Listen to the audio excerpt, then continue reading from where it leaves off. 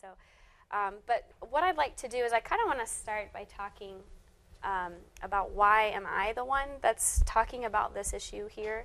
I'm an academic facilitator, one of two, and basically the reason why let me go back to this page here. My background with this is actually more on the personal side, not necessarily through Teasley and through work.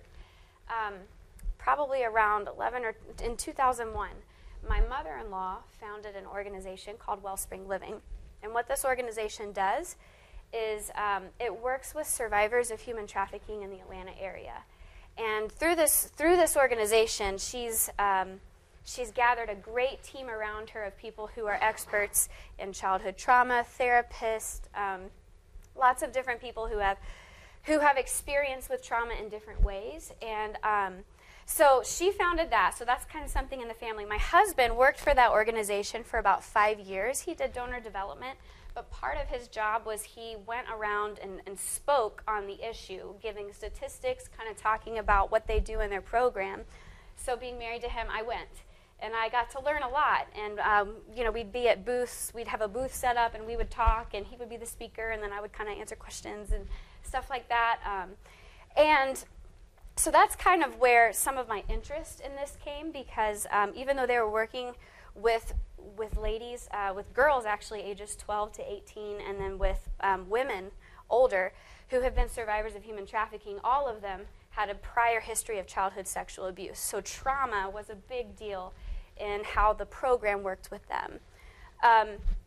So we did that, and then through this organization, I was asked to be a consultant on something called the Thrive Center. And this was basically Wellspring's idea of developing a trauma-informed school for these girls, because in an educational environment, I mean, they would run away. Things would just trigger them. It was not a good place for them to be mainstreamed into a public school. So they wanted to develop something where they could go to that would basically have an understanding of trauma-informed practices. So I was paired with their lead therapist, and we worked together to design this school, and I just spoke into the educational side of it, and she spoke into the therapeutic side of it. But through these conversations and through this dialogue, I was able to learn a lot about what are some best practices for working with children who've been through trauma in an educational setting. I learned a ton from her, just asking questions. That school, right now, they're raising funding to get it set up so it's an established place. And then through Wellspring also, they asked me to help hire their teacher that works one-on-one with the girls. And so through that, they sent me to something called strength-based training, which is a training that works really well with kids who've been through trauma. So some of what I want to bring in today comes from that strength-based training. And then finally, through this organization again, they wrote a book that was called The White Umbrella. And they asked different people to contribute to the book, and so they asked me to write a chapter in this book. And my chapter is basically on people who work with kids and students who've been through trauma, like if you're a Sunday school teacher, if you're a teacher, if you are in the caring profession at all, what are some things that you need to know, and specifically talking about the research of what trauma does to the brain. So I spent months and months really researching to prepare to write and publish this chapter. And a lot of what I'm going to share with you today comes from that research. Again, I'm just academic facilitator. At the time, I was an 8th grade middle school teacher, But if you're curious as to where this information's coming from, this binder is full of journal articles and things like that. That is the background behind the research of what I'm sharing.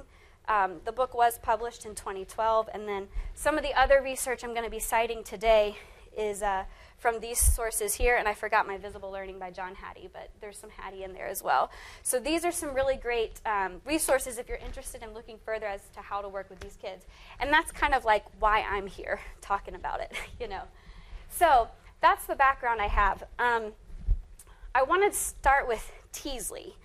And what kind of got me interested in looking at trauma and Teasley is I attended a session with Dr. Lester on the discipline numbers for our county.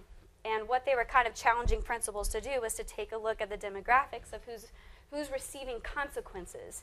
and talking about, are there different ways for how you can address different issues in the classroom other than just an office referral. So what I wanted to look at was, and again, the first time I gave this presentation was in December, so I just have a snapshot of August through October. But what I wanted to look at were what's going on here as far as discipline. So this basically is an overview of the consequences that were given out at Teasley between August and October last year and August and October this year. And as you could see at the time, this year, more kids were getting ISS, all of these different like write-up consequences this year than last year. So we've had an increase. And this is on your handout if you want to see it up close. There was an increase in Saturday school. So last year at that time there was 9 Saturday school referrals, and this time there was 15. Also, you could see that OSS and ISS were greatly increased. So there's been an issue of escalating behavior resulting in some of these more severe consequences. So that's telling me, like, okay, we're trending where we're still having an issue here at Teasley. This I find really interesting, and you can look at this. It's on the other side of that page with the colored chart. So what I think is interesting about this is these are the actual incidents that are cited on office referrals that are sent to the assistant principals. And I didn't know, like when a referral goes in, it's basically coded with like it might say 6C or 4A or something like that. I didn't know as a teacher, anything. Apparently those codes correlate with the handbook. And so what I did is you could pull a report on Aspen on the codes, and I went to admin and said, will you tell me what these codes actually mean? What's interesting is this is all of the office referral codes from last year, the entire school year. And last year you could see the ones towards the bottom. We have willful refusal to comply and minor disturbance have by far the highest number of office referrals. And if you look over here, what was trending in August through October, you're seeing the same thing. You see willful refusal right here, and you see minor disturbance. Now, we do have horseplay as the highest, and one of our administrators said that that skewed the data a little bit, because at the beginning of the year, they were like doing referrals on every kid that skipped class, like every kid that was late for a while to try to like nip it in the bud. But what I think is interesting is we're trending with those same things over and over. So as far as the codes go, when I was talking to admin to try and understand them a little bit better, what they told me was these codes right here, the willful refusal and the minor disturbance, those are all classroom-based issues versus like a kid getting in a fight or a kid bringing vodka to school. You know what I mean? Like the things, usually these are things that escalate within a classroom. So that's kind of telling me that the things that we're writing up as a school are things that we might want to look at what's going on in the classroom to try and de-escalate some behavior. And you guys have seen this. I mean, you know what we're talking about. You know the kids that we're dealing with. So, and it would be good to equip the staff with better strategies to know what to do. This I also found super interesting. So I wanted to disaggregate the data by looking at some subgroups who perhaps may have gone through some trauma. And I'm going to go through some statistics on what percentage of our population may have been through trauma. But what I looked at was I pulled all of our special ed population, and I'll explain why I pulled special ed in a minute, because you wouldn't think like, well, you can't just assume. I pulled any of our students who live at the Angel House address. I pulled any of our students who live at the Goshen Valley address, and I pulled any of our students who currently reside at the Family Violence Center address.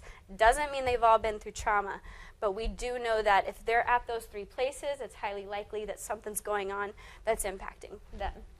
And then I looked at those kids, and I was able to pull a report where I could see the incident, each individual incident, and who the child was. And when you're looking at, well, I pulled 2 reports. So one was each individual incident and what child. The other was per child and how many write-ups they've had. Does that make sense? There's like the 2 different ones. So in one of the reports, the number of write-up incidents, meaning not by child. So like one child could count 7 times versus counting one time.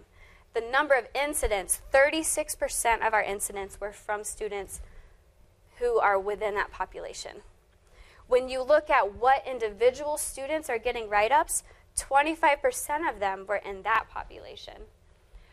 But what's interesting is the actual number that our school has that are students with disabilities or live at those group homes at the time was around 19%.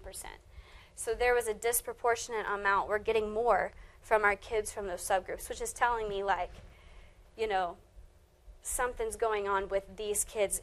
Perhaps there may be a correlation between what they've been through and how they're presenting in the classroom. So I don't know, data doesn't interest everybody, but I think it builds a case for why it's even important to look at trauma. So here's some bigger statistics. So by 2007, and notice how old that data is. This, what I'm reading to you, comes from this book, Trauma Sensitive Schools. 1/4 of public high school students were suspended at least once. The reasons why they were suspended, 5% were for weapons and drugs, but 95% were for disruptive behavior and other. So again, that's a school-based disturbance versus bringing something, you know, something we can't really control. The cost to society per dropout over their lifetime, which includes the cost for police, the court system, prisons, the loss of income and taxes, is $292,000 per kid that drops out.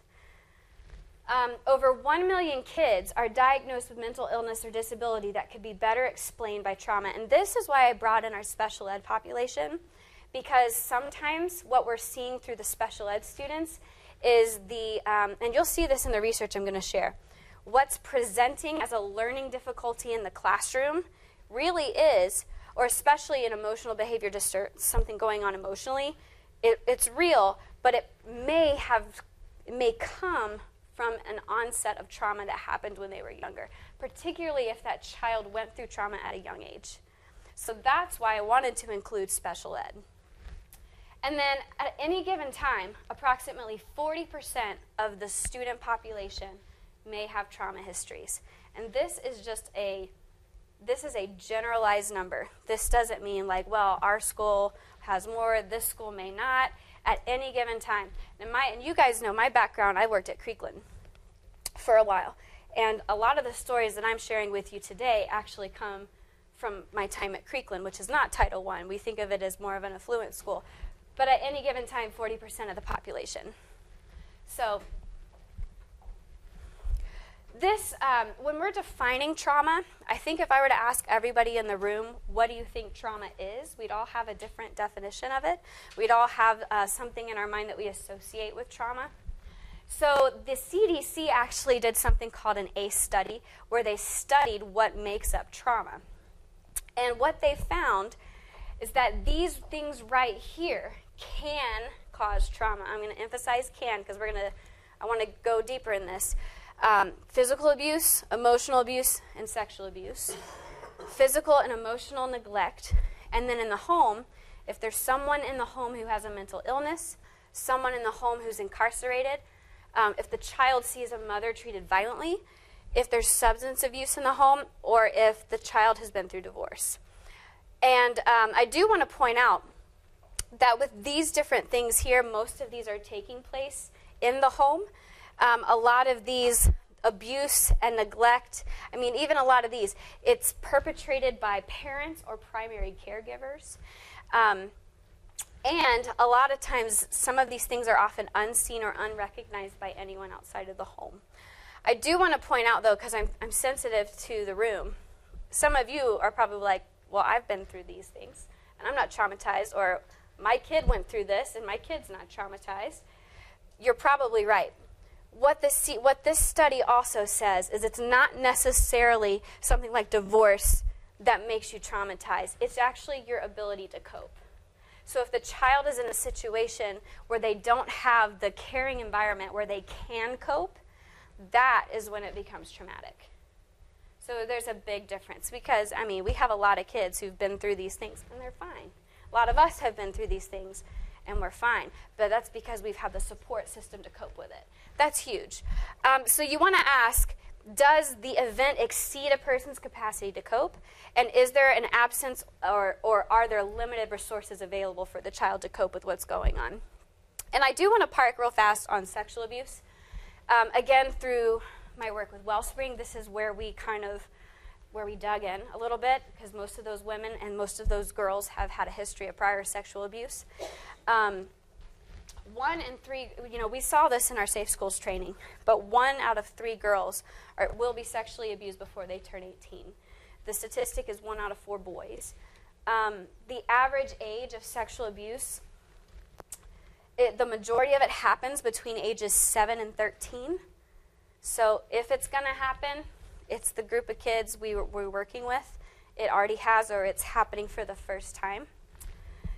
This is what gets me.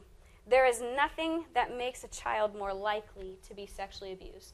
There's no type of, oh, well, if they're from poverty, or, oh, if they're from this race, or if they're from this socioeconomic status. Sexual abuse happens across all types of levels and all types of kids. Usually it's a friend or a relative. And so when it comes to this exceeding a person's capacity to cope, we have a lot of this may happen in poverty kind of situations, but sexual abuse really does impact the brain, and really these, what we're going to see about how it presents in the classroom, we'll see this a lot from kids who aren't from poverty and aren't from some of these things that might exacerbate the child's ACE score, because sexual abuse is not often shared. It happens all across demographics, but it's not something that these kids bring forth. So as far as even if they're in a loving home, and even if they have the resources available, if they're not sharing, then it has exceeded their capacity to cope. Therefore, it has become traumatic. Does that difference make sense? Yeah. So anyway, that's how, when we're defining trauma moving forward, I want to define it this way. So as far as what does trauma do to the brain, the brain, when it forms from the bottom to the top. And the first thing that forms in the brain is basic regulatory functions. So things like telling the heart to beat, telling the body to breathe, those things are formed at the very, very youngest stages. Complex functioning and understanding and reasoning form layers. And it's kind of like everything that forms in the brain is a foundation, and then something else comes on top of that, and then there's a foundation and a different foundation. So everything is based on what was formed before. So this is what's huge. A traumatic event that happens at any point in development changes the way the rest of the brain continues to grow. What I saw over and over in the research that surprised me was the younger the child is when the trauma happens, the more it impacts them. So if you've got a kid who's 2, who's 3, something happens as a baby, there's so many things that are formed after that point that are going to be impacted by that traumatic event. And the reason why it impacts is because the brain is malleable. So what will happen is the brain will actually make early accommodations to deal with the searing that happens in the brain from trauma. So that's why everything afterwards is impacted by the event, that first onset of trauma that happens. So this means the neural networks that are responsible for memory, problem solving, learning, motivation, information processing, and distress tolerance, those things that develop later in life, those things are severely impacted when trauma happens. And again, I think I mentioned this, but if you were to look at a brain that's been through trauma, there's literally like a searing that happens in the brain. So what happens is, we know that the brain is divided up into right and left hemispheres.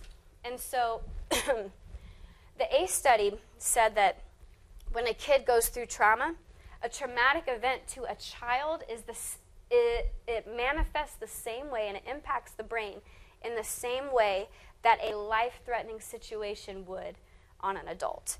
As far as the alarms that go up and like the residual after effects of going through something life-threatening as an adult, one of those traumatic events without the ability to cope can impact the brain in that same exact way. So trauma, when a child has been through trauma, it activates memories on the right hemisphere, but it deactivates executive functioning on the left. That's really important. So the synapses where the right brain talks to the left brain and back and forth aren't happening because, like I said, there's like a searing in the brain. And so a lot of times children who've been through trauma are often not able to articulate things because you have to use both sides of the brain. If you have a memory, you have to use, that's stored in your right brain, you have to use your left brain to put it into words and to be able to talk about it and be able to like put sentences to words. You're feeling all the feelings and all the emotions, and that memory is definitely there, but you can't articulate. And that's with any, it's not just about the traumatic event. If you ask a child, why'd you do that? And that child is like, can't answer you on the spot. A lot of times it's like here, but they just can't make sentences, can't tell you. What's sad about this is the survivor of trauma is often haunted by an unnarrated past. The memories are there, but there's no narration to it in the brain. They can't talk it out. What they do with the girls in the Wellspring program is they actually do a therapy called EMDR. And what this therapy does, you know it, is it connects both sides of the brain. So they'll be sitting with a therapist, and like if I'm understanding it right, like the therapist will touch one leg and ask a question, or it's whatever leg would be the left brain. So the right leg is connected to the left brain. But they'll touch the leg that's connected to the side of the brain to activate it so that when the child is talking, the synapses are happening so they can put things into words. That's why, like, I always say, like, my husband and I, when we go for a walk, that's when we have our deepest conversations because we're activating both sides of the brain, The actual movement is causing both sides of the brain to talk. That's why art therapy is so valuable because, they're able to draw and things like that, and that kind of connects to the other side of the brain to talk about memories. So that's interesting. The thing that's huge is they've seen this in Wellspring, and we've seen this with our students, especially our middle school students, is a lot of times when trauma happens, the child, the teenager, the adult, later in life, is still functioning kind of emotionally at the age they were when the trauma happened. So that's why we'll see, like, I'm thinking of conversations with 8th grade students where they're making and I'm not talking like all middle schoolers kind of do dumb things, but like where you're talking to this girl and they're dating someone that's 19 or 18 and they're in 8th grade and they're describing this person. I'm thinking of a student right now. And you're just like, do you not see the warning signs? Are you not assessing that this is not good for you? This is dangerous. No, they're not, because they're functioning based on when something traumatic happened a lot of times. This is an awful story, but my husband one time was sitting on a panel at Emory University, and it was a human trafficking panel. So he was kind of the person who was the expert on restorative care. But on the panel with him was actually a former pimp. And so they were asking him, they said, and of course he doesn't do it anymore, and so they were asking him, tell me what you did to lure these young girls to do what they do for you. And he said what he would do is he would go to the mall, and he would, when he saw a young girl, he would, do you mind if, I'm not sure what just happened there, but what he would do is he would say to them, you have beautiful eyes. And he would just say that over and over, but it was the girl that needed to hear it is the one that he was able to kind of turn. And she just wasn't assessing. Like most girls would just be like, ugh, or ignore. But the girl that was like, thank you, oh my gosh. And like he was able to strike up a conversation, and stranger danger wasn't going off in her head. And then later when he said, I'll buy you all these nice things, and if you'll do these things for me, I'll love you, I'll be your boyfriend, but she's not seeing the abuse that's happening. She's not assessing risk, kind of thing. And a lot of that comes from that they don't assess risk. They assess risk at the level where they were traumatized. I want to talk about a sense of normalcy and assessing risk with trauma. And you'll see this come up on the slide in just a minute or right now. So normally the environment gives cues to the child as to what's normal. When a child has been through trauma, they have a different definition of what is considered normal and what is considered safe. That definition is based on what they've been through. So again, when abuse happens, all parts of the brain are accessed because it's responding to a threat. So the whole brain is like on hyperdrive, right? And after the event is over, the brain resets. And when the brain resets, it's learning, okay, now I have another definition of what is normal for me. So for kids who are going through continual trauma, normal is often that state of hyperarousal that you feel when you're really scared. That is a normalcy versus, oh, that only happens when I'm scared. Well, if you've been through it enough, your brain tells you this is what I should feel all the time. I should always be in a state of hyperarousal, hypervigilance to protect myself from danger. This is really big when it comes to escalating behaviors in the classroom, why it can happen like that. Again, all future experiences are processed and interpreted based on that new template of what's normal. The brain isn't sending warning messages anymore like a healthy brain would when in danger, hence those girls at the mall who are not making good decisions. The body this is interesting. The body no longer knows how to go back down to a state of calmness and peace. Again, that's why in the classroom they can blow up quickly because they were not at a state of calm or peace at all. Their normalcy state is a state of just self-protection. And normal for them is assessing threats all the time. So anything that is closely being perceived as a threat is considered a threat, even if it's not. Anything that reminds them of a traumatic event can cause them to go right back into that situation and be re-traumatized again in the middle of what's going on in your class. And I have a good example of this. I did a creative writing workshop with some of the girls in the Wellspring program over the summer, like one day. And one of my favorite activities is I have this thing of seashells, and I bring in the seashells, and I'm like, pick a shell, write about the shell, describe the shell, And then we talk about, how are you like your shell? And we look at the crevices, we look at the cracks, we look at the color. They're real shells from the ocean, so they're weathered and stuff like that. And when I asked that question, one of the girls, she just had to leave. I don't know why she had to leave. She had to just go and talk to her therapist and be out for a minute. But she welled up with tears when I asked her, how are you like your shell? Because something about that question brought her back to some moment, and she remembered something, and she couldn't do anything else for me at all. And it was just as simple as a writing prompt.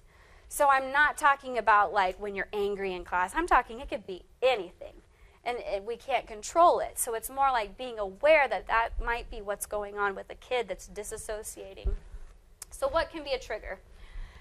The sight of a person who reminds them of their perpetrator, even if you're nice and you're not even like them at all.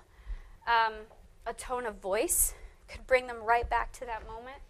A seemingly safe situation that brings up prior memories can do it. A wandering mind that goes back to what happened in their past. That's why it's really important, here, to keep kids engaged the whole time versus, having a lot of dead or downtime, because really, a wandering mind could bring them back to a place they shouldn't be. A generalized reminder of past trauma. That's maybe the seashell thing, who knows? Could have been a reminder of something real. Body posture, standing over like this versus getting down on their level and talking this way, right? Or it could even be the way that your face is looking at them, the posture of your hands, or anything like that could bring them right back. And your choice of words, if you're saying something that they heard in the past that reminds them of that event, that will bring them right back to it. And why? Again, it's because a survivor of abuse is in a constant state of sensitivity to threat, and they can jump from being somewhat apprehensive to in a state of sheer fear in seconds because their body has trained them to do that. And with fear comes the response: fight, flight, or disassociate. So it's not just they're afraid; they're doing their defense mechanism. And that brings me to, what do they do? So boys and girls, actually, and this is, I'm speaking in generalities, but they will manifest trauma. They'll present trauma differently than each other, typically. So a boy is a lot of times easier to spot. He's caught in elementary school. They're able to identify things earlier because usually their response to being re-traumatized is fight or flight. So that means that they are clashing with authority. They're fighting with you verbally or physically. They are often troublemakers, fighters. They're hyperactive. Hyperactivity can be something. Because this is usually manifested outwardly, unfortunately, the ratio for boys getting help versus girls is 3 to 1. So typically, more boys, they're able to figure out they've been through trauma than there are girls. For girls, they are a lot of times not caught till later because their typical response, and this is not, again, this is in generalities, but their typical response is disassociation. And what disassociation means is it means going to another place in their mind. Just something where they're just not even there anymore. Sometimes it really is, like living in a fantasy world or daydreaming or taking on a different persona. That's a way to dissociate. So they are more likely to dissociate than boys. And unfortunately, the way that sometimes that they dissociate is through self-soothing behaviors like cutting. And we see a lot of that in middle school. That's a lot of times a dissociative response. It's a way to, it's just a self-soothing way to cope a lot of times. So we'll see this in girls that'll just completely shut down, and it's like they're not in there with you. Like they're just done. And they won't tell you why they're done because, again, left brain, right brain, they can't put it into words. They're just done. Any questions so far? I've kind of like fire hosed information before. I'm going to tell you what to do, to help. I promise. I just think it's important to have awareness first. Yes.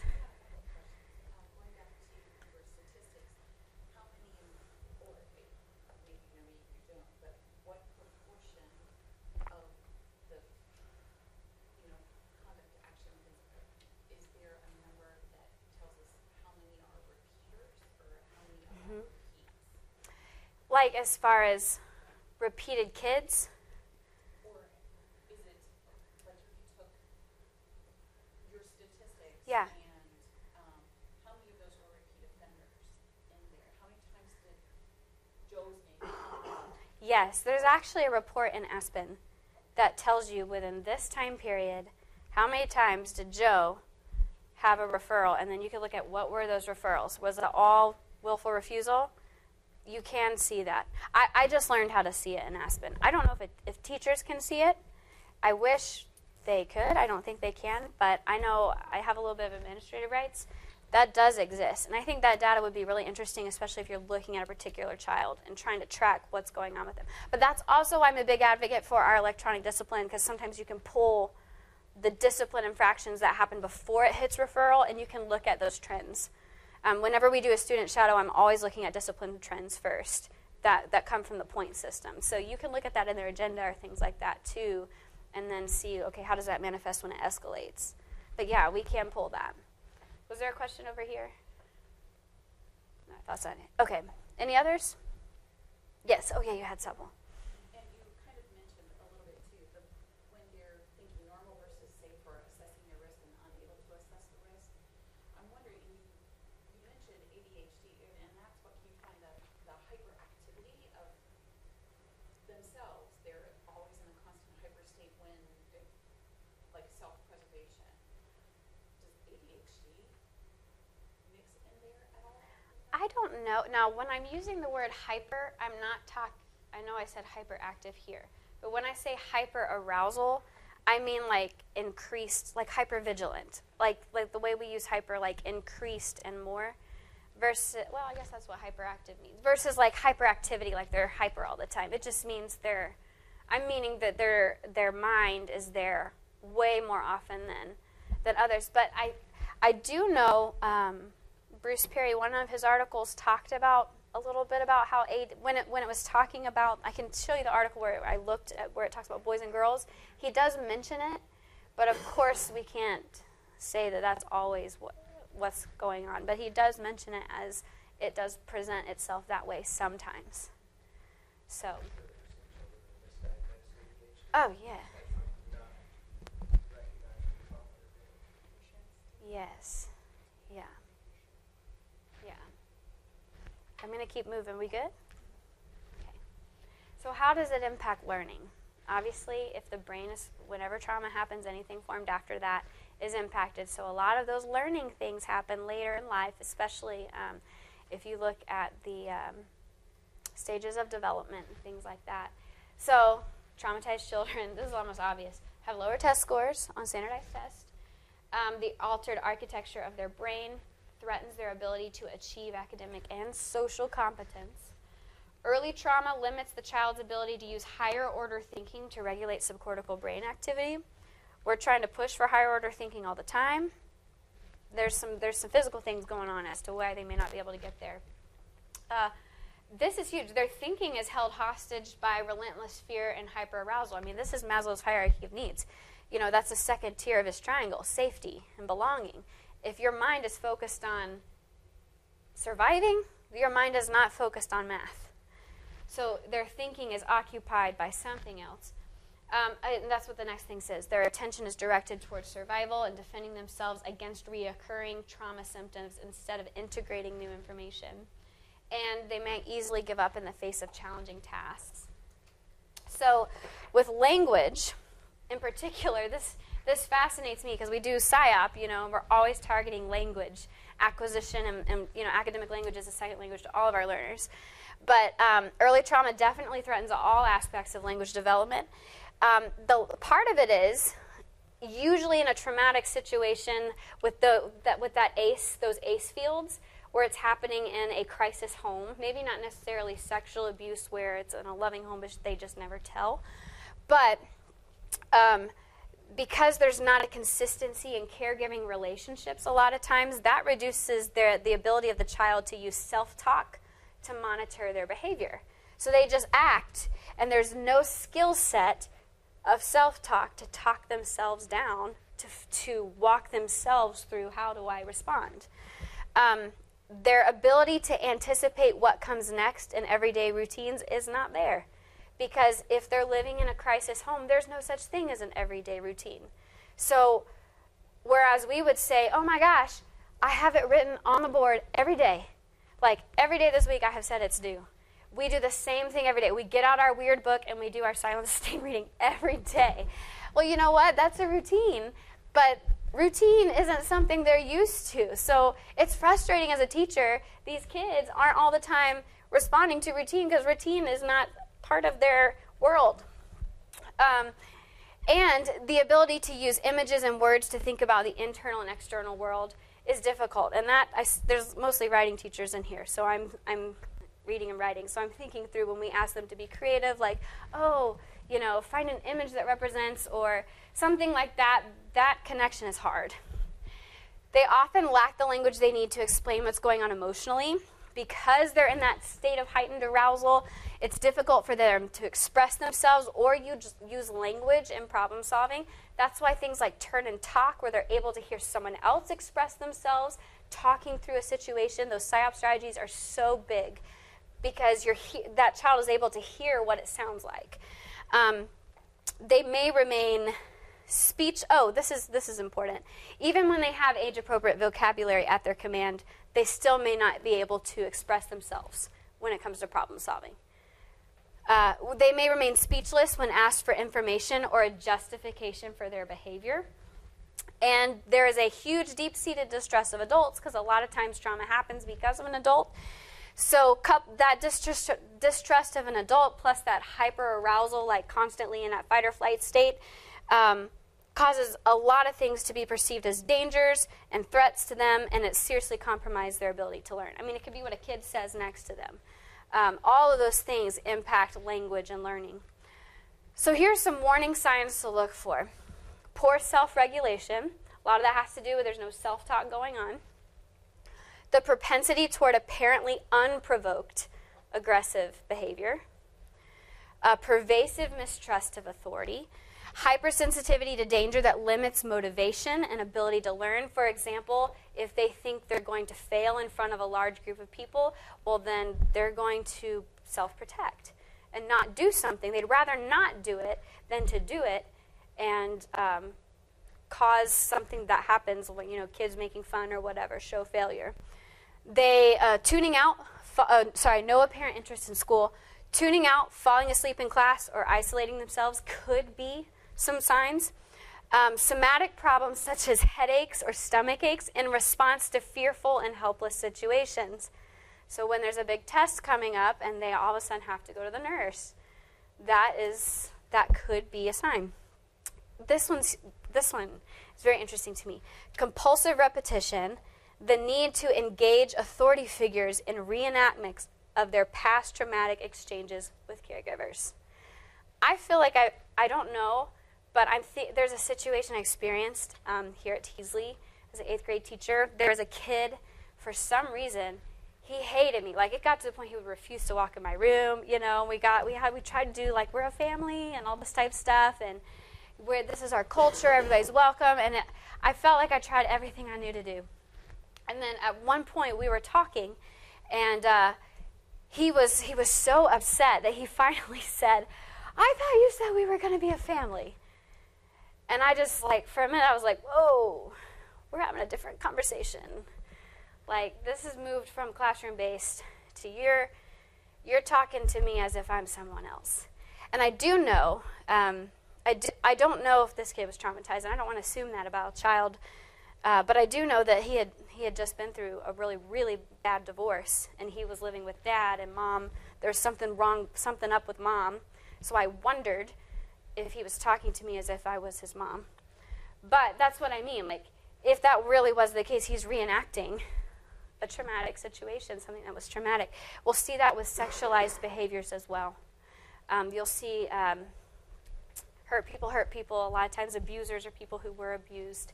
So that reenactment comes up that way. And that's kind of what this is saying here. Emotional warning signs: resisting adult engagement in ways that seem sullen and remote, like completely not wanting to talk to you or anything. That could be one way. Or the exact opposite, being super clingy. Again, stranger danger, or those warning signs, this is not okay. It could go either way. Being overly empathetic, as if trying to alleviate their own pain by being overly solicitous of others. So I just remember from a few years ago, we had a whole group of girls from Angel House, and every time they got in trouble, it wasn't because they were fighting this person. It was because they were defending this person who was in a conflict with this person. So it was always taking up for someone else. There was a lot of loyalty stuff, I got your back kind of thing. You don't say this about my friend.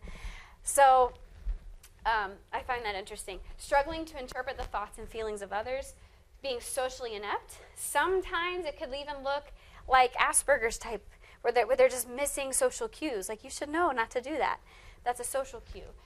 Misinterpreting body language and facial cues. Attributing negative intent to benign feedback from others, completely reading into it negatively. Having difficulty with spontaneous speech, and again, struggling to communicate subjective experiences to others. Those could all be emotional warning signs. So a few reminders. A lot of times kids who've been through trauma are missing the content of what you're saying, whether it's in class or if you're having that private conversation with them, because they're taking the time to read your face. And if they're reading anger, disapproval, something like that in your face, that's what they're hearing. That's what they're absorbing, not what you're saying. So being mindful of if the last class was terrible and the class where this kid that gets you every day is that class begins, be mindful of your demeanor when you approach this next class, because sometimes, even though we say we start fresh, we got to have that pleasant face with our kids. misattributing negativity and nonverbal communication of adults and peers. And the trauma book here says, many children who are pulled out of abusive situations, which we have the group homes and all that kind of stuff, and placed in the care of loving families don't adjust well. Just because they're in a new situation doesn't mean they're all of a sudden going to be able to adjust. There's a lifetime of things that are going on. And the reason for this is their brains are told normal is this over here. And if they're living in a loving home, there's an adjustment issue. And that's going to take some time. So one thing all the research mentioned was classroom climate is huge. And actually, John Hattie mentions that. And when he talks about some of the highest effect sizes of things you can do in your classroom, one of the highest ones is teacher-student relationships. I mean, a lot of it goes to this type of thing. Emphasizing supports that help kids manage stress and avoid trauma triggers, teaching them how to manage stress because no one has taught them that before. The self-talk, again, helping these kids build positive relationships with teachers and peers, that actually has to be explicitly taught to them. Help children to be open to learning. We're going to talk about growth versus fixed mindset in a minute. That's one way to do it. Positive interactions with teachers can change a child's expectations of relationships and give them security. We may be the only functional adult that they're around. And that's why it's so huge, even though it's challenging and even though it's hard, to consistently be that positive adult in that child's life, even when you're frustrated, because that can make a difference. It really can. Teachers need to establish themselves as a source of comfort and a secure base for exploration and learning, meaning I'm allowed to fail in here, and I'm allowed to try and fail, and I'm going to be safe. I'm not going to be slapped, yelled at, any of these other things. It's going to be a safe place. My teacher is going to be okay with me doing that. And the relationship that needs to be created is one that balances support and opportunity. Some good teaching strategies. These are just good teaching strategies, but these were specifically identified as good for kids with trauma. Is reinforcing core concepts. That's why when we have the LOs and the COs, and we train in PSYOP that you go back and you touch on LOs and COs throughout the lesson, that's reinforcing core concepts. That's something that's good for these kids. They're being reminded of, this is why I'm doing this. Scaffolding new information on prior knowledge. Using purposeful classroom discussion to help them practice articulating their thoughts. Providing direct instruction on how to collaborate with peers. We usually provide direct instruction on the activity, but not direct instruction on what it looks like to collaborate. Like who takes turns, what does turn taking look like, and what does it look like if you disagree with the person in your group. Those type things need to be directly taught. Asking students to set a personal goal that they hope to achieve by the end of the activity. Not just a big goal for the quarter or something like that, but like, hey, for this activity, I want to see if you can write down 3. Something like that, showing that you can meet these goals. Holding them to high expectations while providing the necessary scaffolds to guarantee success. Using multi-sensory instruction more than traditional lecture. And again, the reason why is because multi-sensory connects both sides of the brain. It really does, versus just sit and get. Giving students frequent opportunities to do something with what they're learning. You're teaching the brain to talk. Having students talk about a concept with a peer, complete a hands-on activity, draw a picture symbolizing what they've learned. Ongoing formative assessment helps them acquire self-awareness. So, we get frustrated with CFAs and like DT4L and all that stuff, but the ongoing formative assessment lets them see, I am making progress. I can see, here was my action, and here's the result. And if you're interested in how to do formative assessments within class periods multiple times, I have some resources in my office. There's one I read over the summer that was really good to really help them see self-awareness. Differentiated instruction, frequent opportunities to give and receive feedback, integrating music, movement, and deep breathing, and then you as the teacher talking aloud about how you would solve the problem or overcome the obstacle. Actually speaking your what you would do first, second, third, and fourth, so that they can hear that.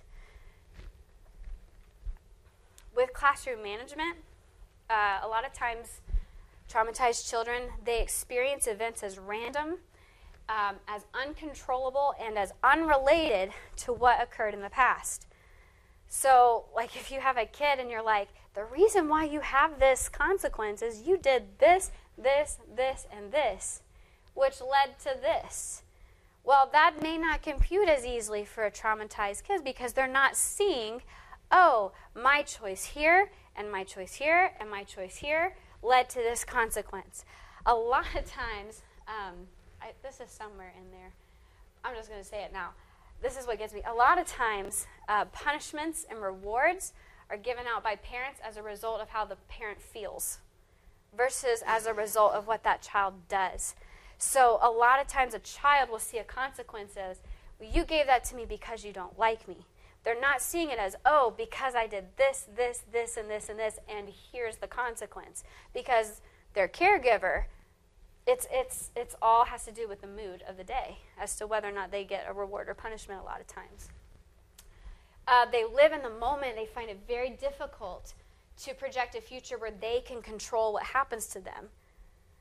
That's why a lot of times they'll shut down. That's why a lot of times they'll talk about college or dreams of one day, what do you want to do? They don't live in that world. That's a new concept for them. It's really important with classroom management to articulate and review behavioral expectations with these kids.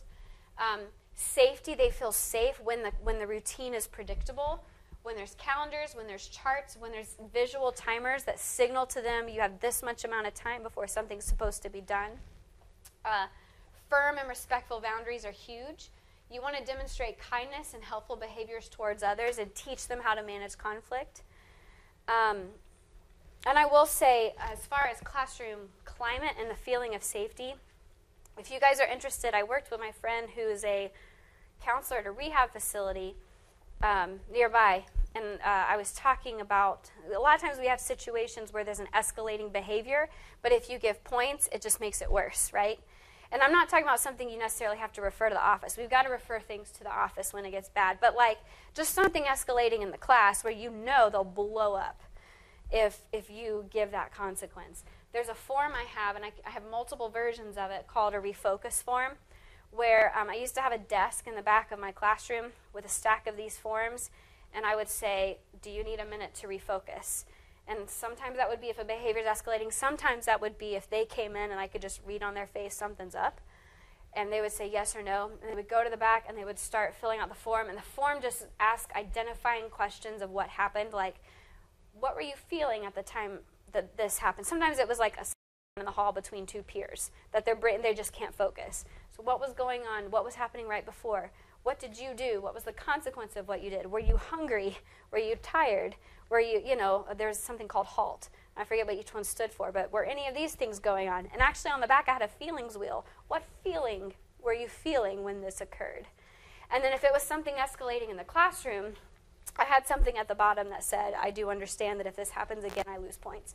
But it was just a different intervention that we tried to help kids kind of process what was going on and get ready to go back to the classroom setting. Raiders, We're almost done. You guys have lunch starting at 11:30. If you need to leave after lunch to make your way to the service that starts at 2 p.m. and hit your road Avenue, please feel free to do that. Again, you guys are out for lunch now. If you need to leave early to head to the service, that is perfectly appropriate. You guys have a great lunch. Okay, I think we started 5 minutes after time. So if I don't know how to use my new watch yet. I'm just watch the clock. 5 minutes. We're wrapping up. Someone can you have a clock in front of you? Tell me. I would tell Siri, but it takes too long. Classroom. Other things of classroom management. Handle infractions in a way that increases their self-awareness. So when you do have to take a point, when you do have to write a kid up, talk about self-awareness and their ability to monitor their behaviors. Use that as a teaching opportunity to help them be self-aware. Remember, this is it right here. Erratic relationships with caregivers have taught them that rewards and punishments are more a function of the adult's mood than their own behavior. That's why it sometimes doesn't work, because this is what they believe. I think that's huge. Physical proximity, using a loud voice, activates sensory reactions that do associate with traumatic memories. That's why I don't yell at the kids, don't stand over them to be intimidating, stuff like that. Criticism or perceived disapproval produces feelings of shame. An authoritarian attitude or unfair consequence sparks anger or rage. And I do want to point out, and the book mentions this, please be aware of yourself. Compassion fatigue is real. Secondary trauma is a real thing too. When you've been working with kids who've been through this stuff for a while, all the therapists at Wellspring go to counselors and therapists themselves because you need to develop some self-care for your own self when we're experiencing a lot of this. And mindfulness, mindful awareness of your own self, knowing when you get frustrated, knowing where your triggers are, what will set you off with a kid, and being mindful of that, remembering that these kids are not always in a healthy place, is so important. So last thing I want to end with is our strength-based strategies. So this is, again, what I learned from Wellspring when I went to their training. All of their therapists use this. The girls live there, and the choice is either live in this facility or go to jail. So there's not an option to, remove them. If they are removed, they go to jail. So that's, kind of what the court-appointed thing is. So they have to handle situations and de-escalate versus, all right, then last time and you're out. So this is what the training says. Get to know the student's whole person, not just what they do academically, is huge. Find their strengths in other places. Ask students, what was successful the last time you did well? Think back to a time when you know you did a good job. What was going on when that happened? Help them identify that moment and what they did to contribute to something going well. Honor a student's strengths to get buy-in. Pay attention to what they're doing well. When encountering a problem, use their strengths to address it. So where I've seen that is they were giving, at this training, they were giving an example of a girl that cussed out her therapist or cussed out the person living with them. And the way that they had to handle it, and of course this is a therapeutic setting, not a school, but they were just they would talk to the girl. They said, wow, I see that you have a strength in knowing your own mind, knowing what you think. A lot of people cannot articulate what they think, but you can. That's a really good strength of yours. I would like to use that strength to do X, Y, and Z over here. Instead of telling students what to do, ask them questions to help them discover it for themselves. Remember that a student's complaint often shows what they value. So if they're complaining a lot about something or about a kid, it might be wow, I'm hearing you complain about this. That tells me you're really valuing loyalty. Loyalty is really important to you. Or, wow, that means you really value, genuineness. Someone who's the same to your face and someone who's the same away from your face. That's a great value to have, and I'm seeing this as a strength of yours. Tap into where students are experts. Look for that. When looking at a problem behavior, consider whether or not it is a lack of skill set or a lack of motivation. Is it a skill issue and you just need to build skill set, or is it a will issue and their will driver is not being, there's something up with their will. So you want to figure out what's their currency. Remember that a student who resists authority, of course, might do so because they're reminded of an abuser who was in authority. Make compliments to reinforce good behavior. Like this, I noticed that several times in class you could have had the opportunity to talk, but you didn't. I appreciate that. Or if they didn't talk for the first 5 minutes, maybe they were great during weird time, but the rest of the class they were terrible because you did all these really engaging activities and they were all over the place. You could, instead of saying wow, you could not shut your mouth for most of the period, you could say, you were quiet the whole weird time. Whoa. I am impressed. Do you realize you were able to go the full 7 minutes? And I know it was 7 minutes because I had a timer. You were able to go that full time and keep your mouth shut? Way to go, man. I want to see if you can do 15 tomorrow. Something like that to show you were able to do it. You're not hopeless. Thank you. Look for, if a student does make a mistake, notice how long it took them to make that mistake. Consider what skill they had to use to hold off and focus on that skill. Look for exceptions because no problem occurs all of the time. Know the difference between encouragement and praise. Praising is a judgment call on who that child is. Encouragement is talking about a skill that they used and encouraging them to do it again. So encouragement involves noticing, whereas praise sets a bar and said, you reached this bar, you did not reach this bar. Encouragement focuses on their effort. They say talk about the concept of practicing to encourage the correct behavior. I want you to practice keeping still for this amount of time. Let's practice that versus you can't do it. There's no way you can keep still for this amount of time. You just failed at that. I want to see if you can practice the right thing.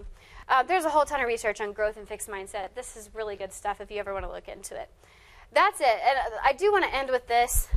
This is a note I keep taped to my desk that I got when I was a teacher from a girl who I definitely know went through trauma because we knew her background. It's just a reminder that these kids are in our classrooms. This is our why. Because you might be the only teacher, you might be the only adult that sees past the presenting behaviors to who that child really is. So I leave you with that. Teasley folks, on the note-taking guide on the back, there were several opportunities for coaching. If you're interested in that, if you want to go further, look at some books or look at some particular kids. I do have a feedback form as well for what you need. And for you guys from other schools, that form is really targeted towards them because I'm a coach, so I'll go back in and work with them. But I'd love to get your thoughts as well on the presentation. But I know it's 5 minutes over, a little bit more, so 7 minutes. So we're good.